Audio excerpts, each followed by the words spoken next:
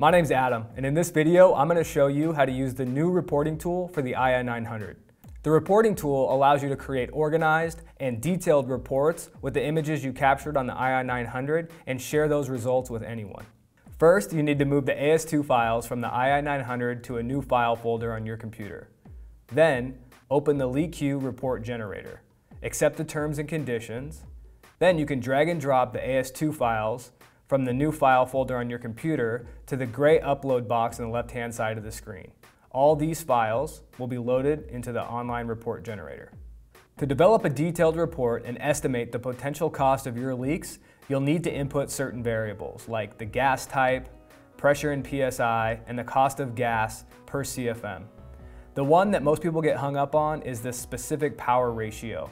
If you don't know the specific power ratio for the equipment that you're using, input the value 30.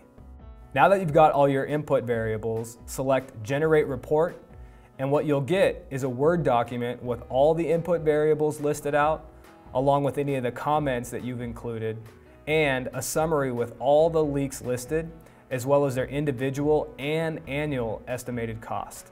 Each of the following pages has the individual images of the leaks that you captured, along with any of the other details that you thought were important. Another feature on the reporting tool is the feedback button. This is where we need you to give us your feedback so we can continue to make this tool better and easier to use.